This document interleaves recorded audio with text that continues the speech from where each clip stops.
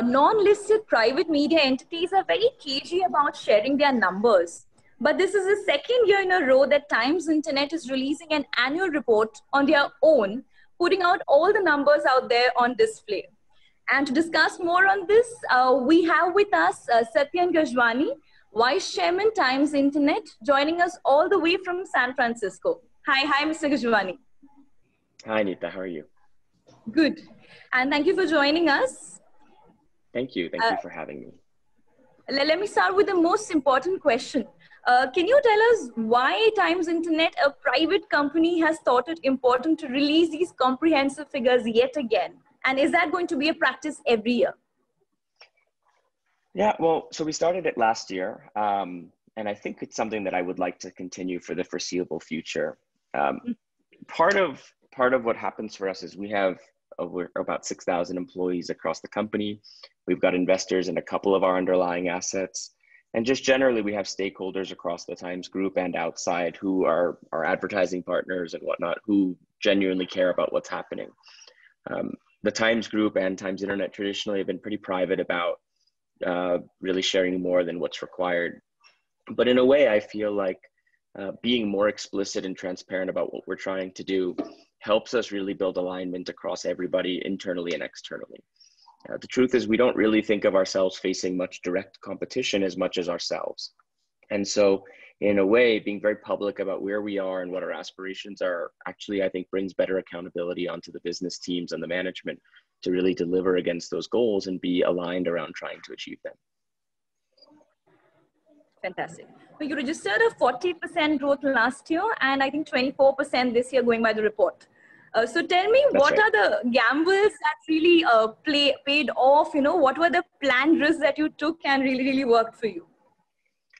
Yeah, I mean, I think revenue is obviously the easiest way to measure the company. For us, every business is in a different stage. And so sometimes we see some that are more mature than others. So for example, I think certainly the most successful sort of transition in the last year has been with MX Player, which really went from not really being competitive or existing in the premium OTT space to now becoming the market leader in that. And that's widely sort of understood. And we did that with a very untraditional strategy of buying a non-video asset and building a video property into it. And that's been very successful for us. The growth that we've seen there in consumption is pretty unparalleled, and the revenue growth is pretty strong as well. But really our priority in the first couple of years of MX Player was to really establish product market fit and get people to love it. The early feedback is very strong in that regard. And so today, when we look at Times Internet as an ecosystem, 5 years ago, we weren't really, from a media side beyond news, we weren't really that relevant. Today, our media assets, our entertainment assets, specifically Ghana and MX, now reach over 400 million monthly users, and they represent almost half of the reach of the group now on digital. And so, our entertainment footprint has really been, on the media side, our strongest success in the last couple of years. And tell me, what are the gambles that did not pay off? Yeah, okay. I didn't have that one ready. Let me think about it for a second. I won't say they haven't paid off as much as they haven't succeeded yet to the scale that we want them to. The thesis of Times Internet is that we can be both a really strong media business and then a really strong services and transactions business. And the reason that these should all exist in one company is that they're symbiotic. The media businesses bring in very large audience bases, but those transactional businesses really monetize very well because people use them to buy goods, to avail services, to do much more than just simply consume content. And so the thesis is that if we get good at what we're trying to do, the media businesses bring in users, and then we can funnel some of them to the transactional businesses where we monetize them very well. The other reason it's symbiotic is that the transactional businesses have data that no other ecosystem really has. So for instance, today, we have the capability of saying, target people looking for 2-bedroom homes in Noida across our network, because we can leverage data signals that we get from Magic Bricks and use them across the entire ecosystem. And so the thesis is that the media businesses bring users to the transactional businesses, and the transactional businesses provide proprietary data back to our media ecosystem, which makes it richer and more effective. It's kind of interconnected for That you in this case. Right. So that's the intent. The truth is that we've done it. We built the plumbing, so all of that actually exists as a capability because we do have a common identity stack underneath everything we do now, which really gives us an intelligence and abilities that others don't have. But I don't think we've leveraged it enough. One of my major priorities over the next few years is to push crosswalk as a metric for us to say, how do we better pollinate users across our different properties? We made good progress last year. I think the number of users who consume 2 or more of our properties grew 40-something%, and the number of users who consume 3 or more of our properties grew 120%. But the base is still small. And so if you ask me where we've not been as successful, I think we have a lot more room to go in terms of actually getting good at leveraging the ecosystem's capability, more than each underlying asset just being good on their own. Talking about a property whose base is not really small, it's pretty big. I want to come to MX Player. It has been one of your most exciting acquisitions and the most talked about.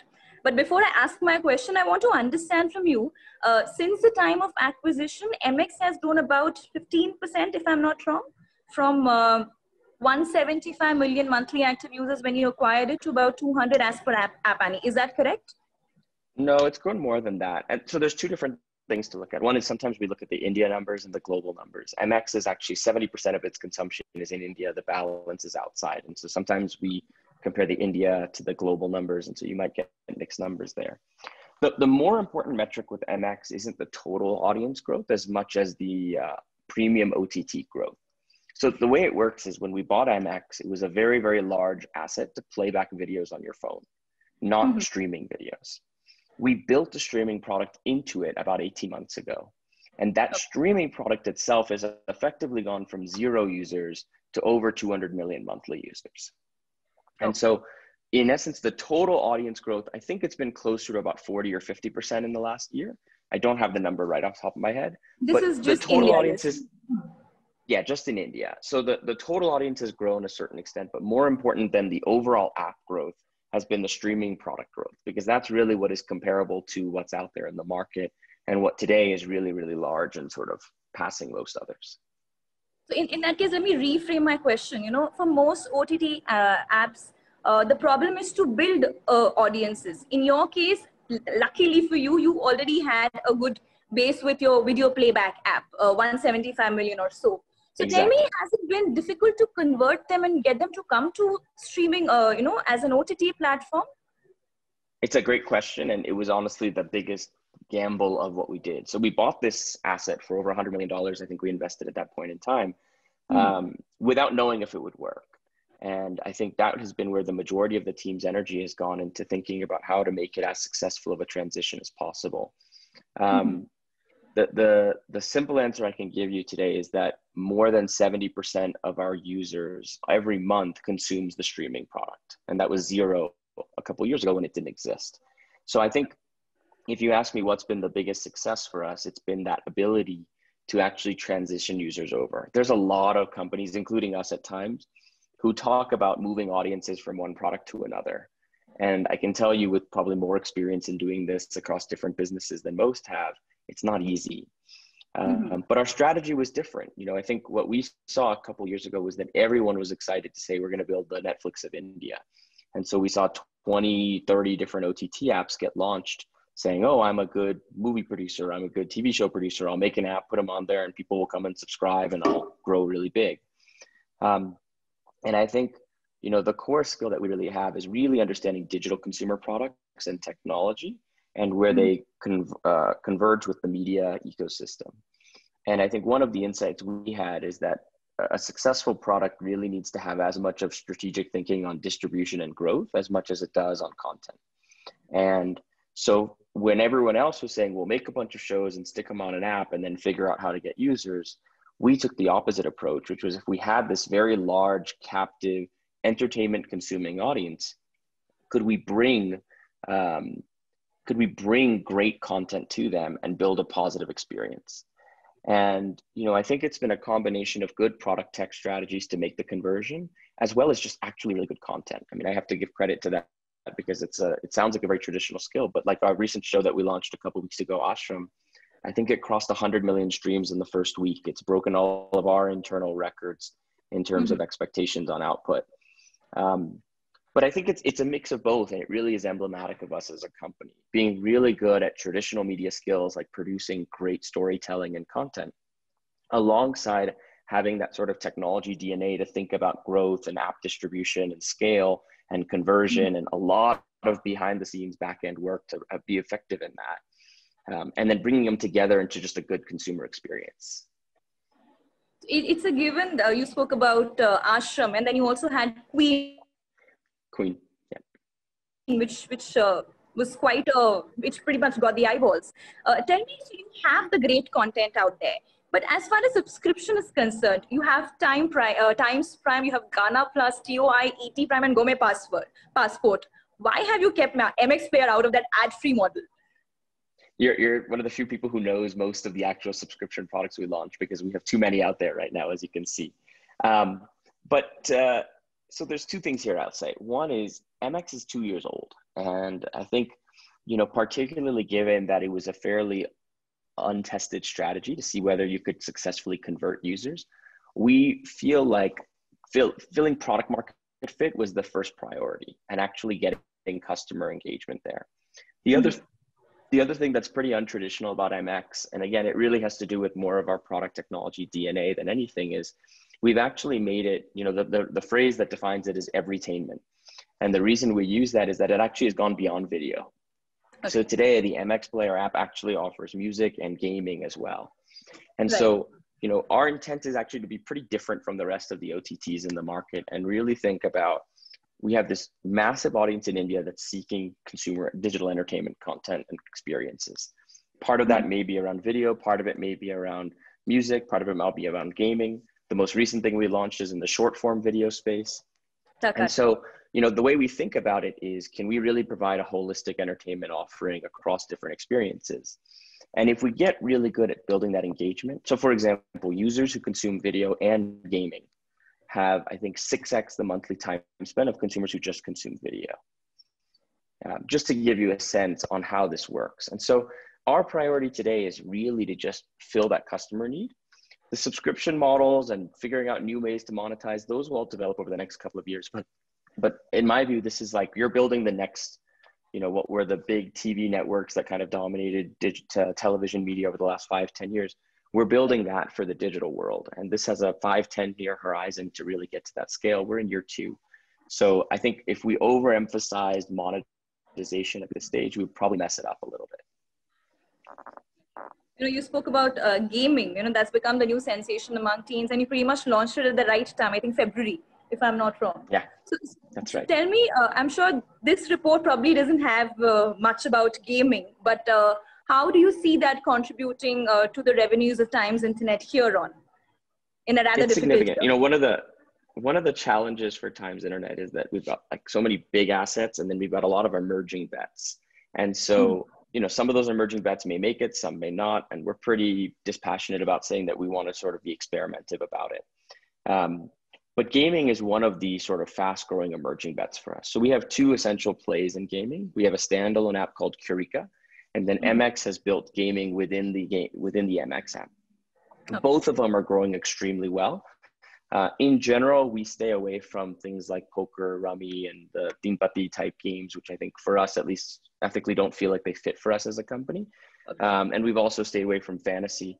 And we focused a lot more on casual gaming and trivia, where we feel like it's both light, entertaining, something that people can really engage with, but not necessarily things that veer you down sort of the negative habits around things like gambling and whatnot that other apps can potentially fall victim to, I think. So we think about gaming sort of as a broader space. We've started with casual games and trivia as our starting footprint. But if you think about it this way, our goal is basically to think about better ways to monetize our audience over time. We have 550 million monthly users. Nobody in India comes close to that in terms of scale. And so as we think about ways to better engage and monetize that audience, gaming is probably the most natural segue from media and entertainment.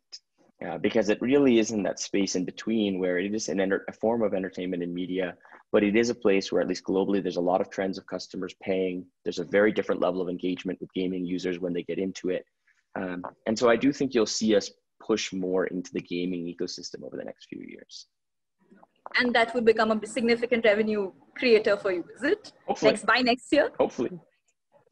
I mean, it's growing much faster than than the average growth of Times Internet. I think, for example, Karika, I think, has grown 600% this year.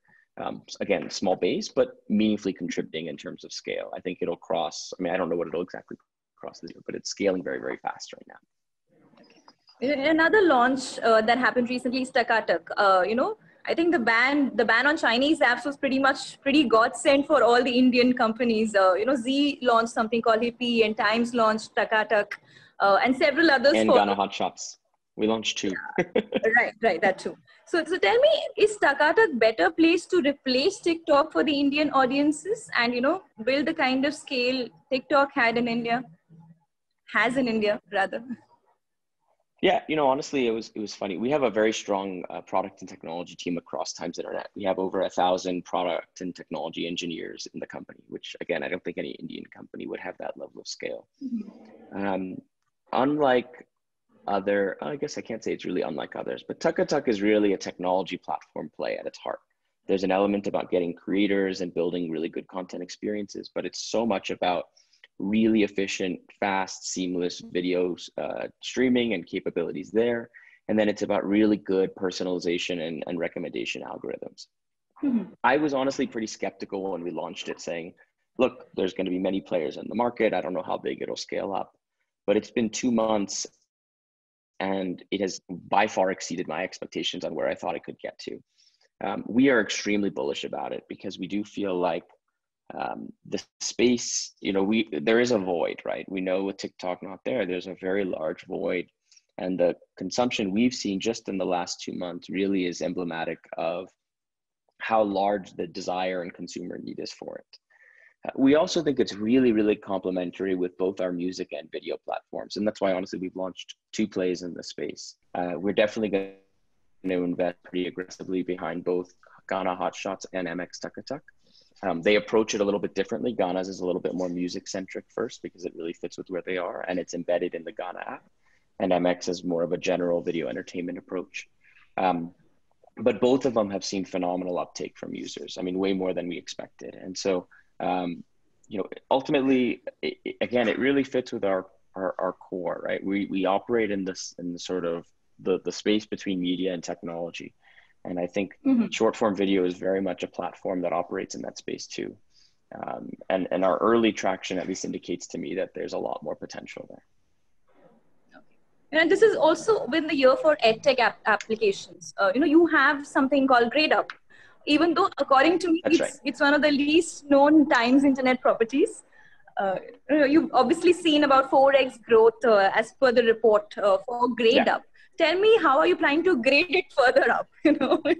That's a great question. No, GradeUp is actually, so GradeUp started in TIL Labs, which was our incubator that we had a few years ago. And it was one of the teams that we saw so much promise in that we gave an offer to acquire a larger stake in and back. And so we've been financing it now for a few years. And the product quality and team quality is just fantastic there. So GradeUp, I think, will cross 100 crores this year, if I understand it correctly. But it was less than 25 last year. And so the trajectory that it's on is very strong. The problem, as many of our assets face, is when you're within Times Internet, which this year did over 1,600 crores of revenue. It's hard to sometimes stand out independently of that. But what we love about GradeUp is a few things that I think are really unique. One is that the user retention and product quality is really strong. So one of the metrics we look at is collections to revenue booked. Because if you sell someone an education product, how many people actually want it enough that they end up paying for it? And our ratio there is like above 90%, which is well higher than the average in the industry. GradeUp also has, across different products that it offers, over 200,000 subscribers, which is a significant number for both the live classes and the test prep work that they're doing. So we're extremely bullish on it. Obviously, it's seen big growth this year, partially because of macro factors that have played in. It is a very competitive segment. Certainly Byju's and Unacademy raising significant money is something that we have to think about. How do we play our strategy alongside it? But in general, our approach has been build the best product, market it effectively, bring customers to it, and you'll find a good outcome. And that's generally worked for GradeUp so far. And I think that's what we'll continue to do going forward. And another observation I had is that, your print arm, Bennett and Coleman, that has excessively relied on its English publications over the vernacular banners over the years for revenue. As a younger company, I'm comparing it with the 160-year-old company. That's why younger. 182. Would you avoid a situation like that for Times in it and focus more on vernacular languages here on? Even your report says the growth for non-English audiences outpacing. So how will you go further from here? Definitely. So, when we today reach 550 million monthly users, the majority of them are not English first speakers. And so most of our high reaching products, whether it's ClickBuzz, even TOI, MX, and Ghana, all four of them are aggressively working on product development that is very, very local language centric. So in fact, today, most people don't know this, but all four of those apps give you the ability to select the language before you start, including TOI, which is different than what people would expect. And, if we look at our actual growth in usage in the last year, almost 80% of the growth of the growth that we saw came from non-English audiences. So we're investing very hard behind thinking about how to build experiences that are better for first-time mobile phone users, non-English users, and building experiences that are relevant for them. From a transactions and subscription strategy, I think we'll probably be a little bit more balanced or see more from the English side, because ultimately propensity to spend, we still find to be stronger with English audiences. And certainly things like personal finance and mutual fund buying and buying sort of more expensive products and going out to fancy restaurants that open to dine out. Right. Inevitably those things skew more towards urban audiences, where at least the balance of English and non-English skews a little more towards English. But it's important for us from the media footprint side, certainly, and we're investing very heavily behind building better non-English experiences on the media side.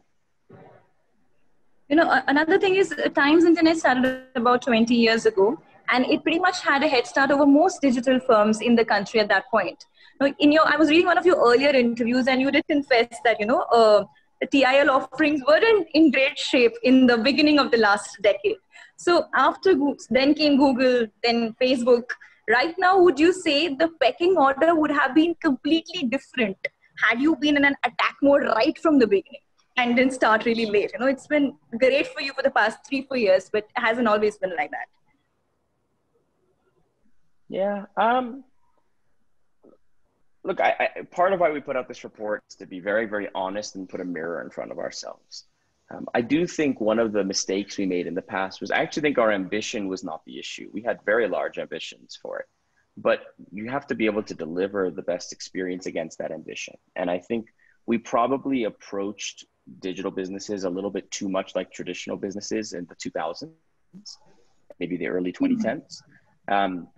And that we put a lot more emphasis on things like content and brand and marketing more than on actual product technology and underlying engineering capability.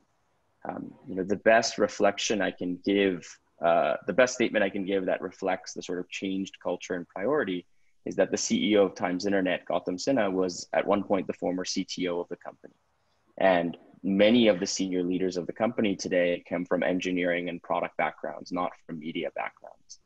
And, ultimately media is always going to be in our blood. It's a core part of our DNA. But I think really making sure that we infused a very strong competence on product and technology and on sort of really being able to deliver great underlying product experiences was a very, very critical change that's helped us a lot. The other thing that I think has honestly changed is that we've been a bit more dispassionate and honest about what's working and not.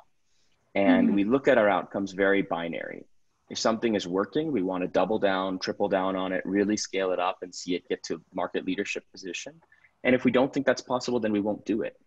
And we should look for exits or look for models to sort of scale down that kind of a business. And I think as long as we're honest with ourselves and we hold ourselves accountable to really being the best consumer experiences we can, I think thus far it's delivered good results for us in the last 10 years. Um, but it does require an ability to be very, very adaptive and recognizing that every 6 months you're going to face new competition in new forms from new places. And if you're not ready to continue to deliver the best experience to your customers, you're probably going to lose.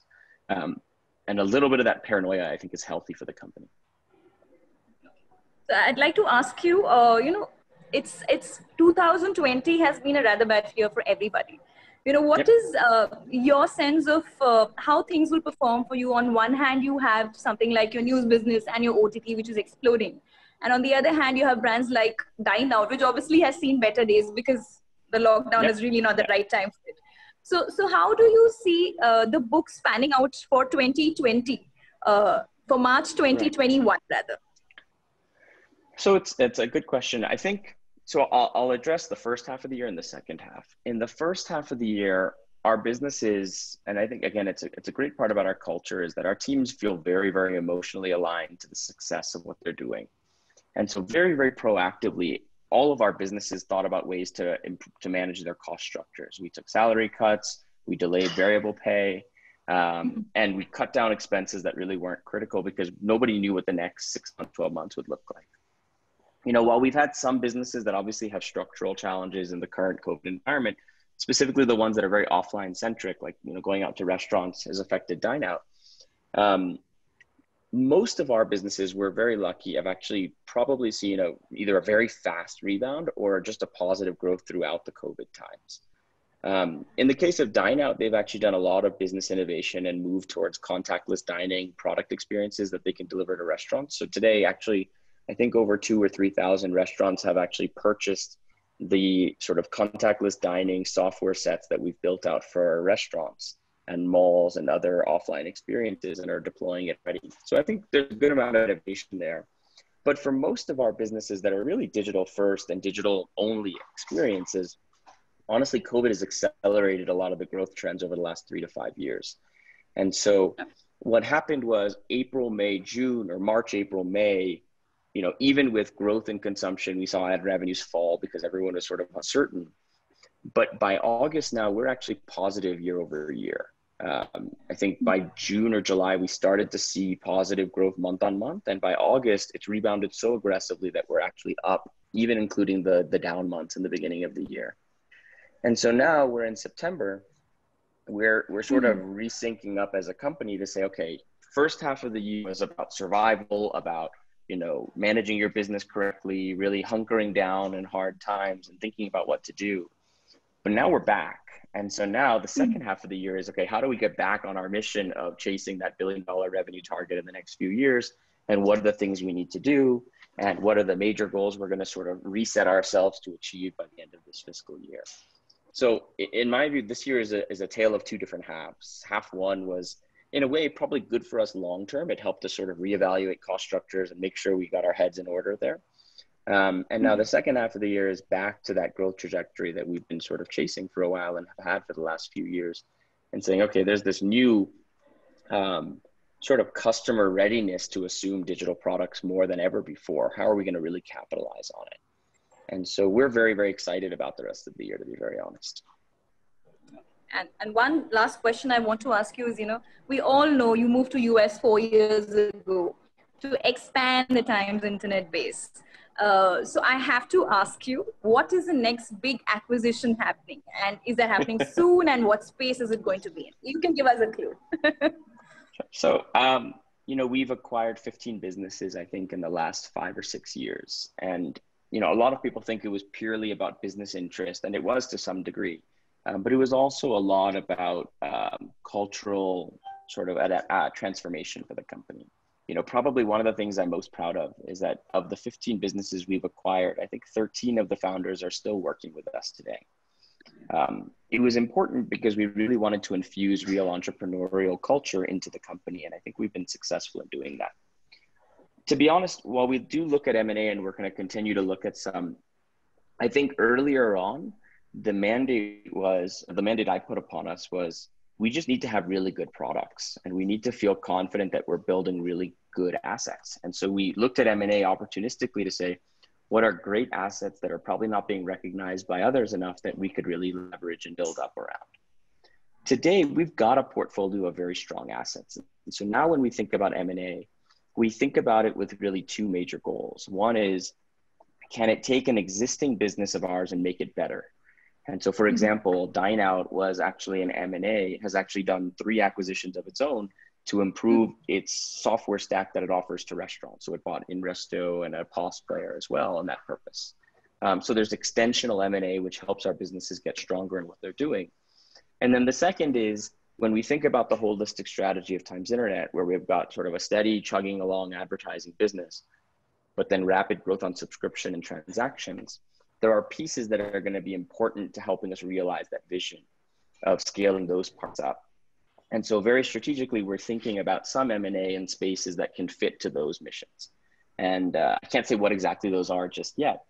But I think in general, we've got more use than we know what to do with. We have, more engagement. We've grown, to give you a sense, we've grown daily active users 28x in the last 5 years.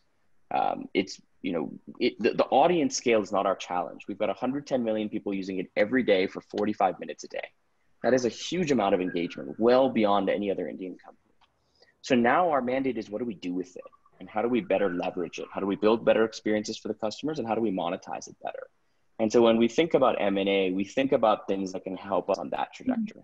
Looking at a more aggressive Times Internet in the days to come, and hope you continue to balance great content and technology. And hope I get to see more of you whenever you come to India. I would love to catch up with you. I appreciate you actually. You clearly have studied us, and I appreciate that you spent the time to understand the assets of it, before we talk.